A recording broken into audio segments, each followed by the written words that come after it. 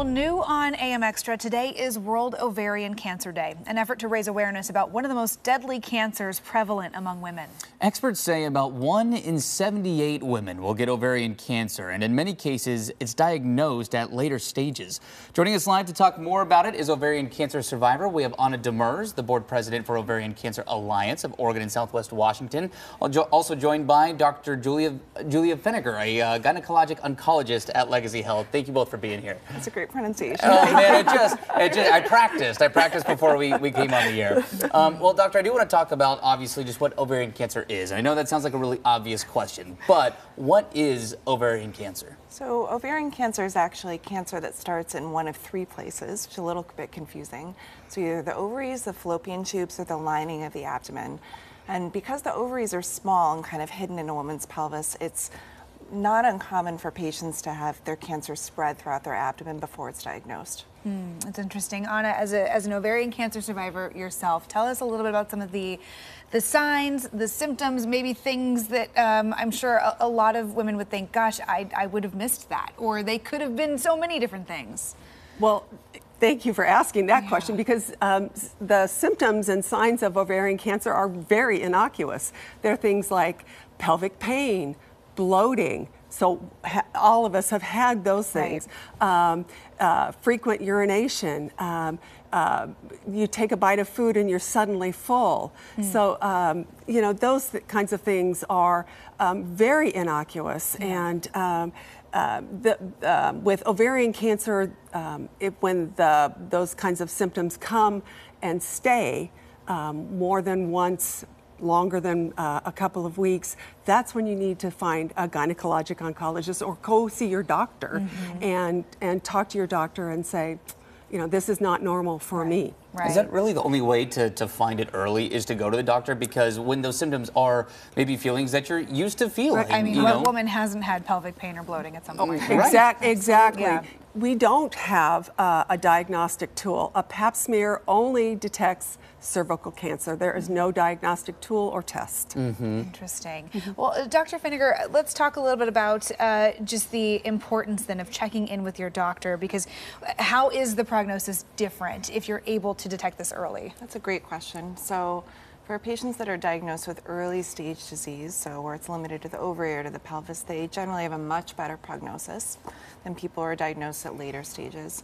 And so I think it's important to know your body, know what's normal for you, and I think to advocate for yourself. So if something doesn't feel right, then reaching out to your doctor or sort of accessing care. And if you don't feel like you're getting the answers that you need, then kind of speaking up further and continuing to be an advocate. Because unfortunately there isn't a good screening test, and so rely on kind of hopefully diagnosing it when it is at an early stage. And I think the other big part of it is that about 15 to 20% of women who have ovarian cancer actually have a genetic mutation that they inherited from one of the sides of their family that significantly increases their risk, and they can decrease their risk by having surgery to remove their tubes and ovaries after they've completed childbearing. And so knowing about your family history is also really, really important. So where does genetic testing get involved then, with that conversation in mind? That's a wonderful question. I don't know, do you want to speak to that, or?